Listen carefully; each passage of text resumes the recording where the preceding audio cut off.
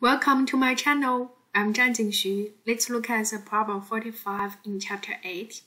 This chapter is about the conservation of energy. As you can see, we find a satellite.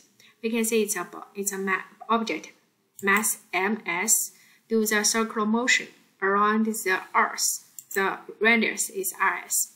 First one, we need to find kinetic energy. Very easy, right? Kinetic energy is 1/2 mv squared.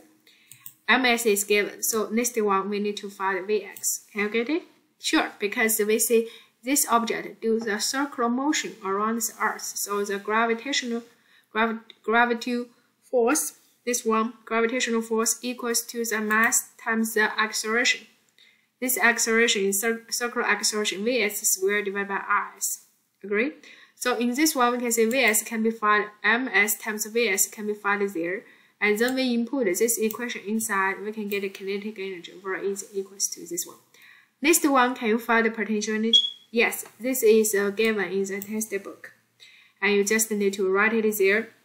Negative G mass the satellite and the radius. Next one, find the ratio K divided by U, negative 1/2.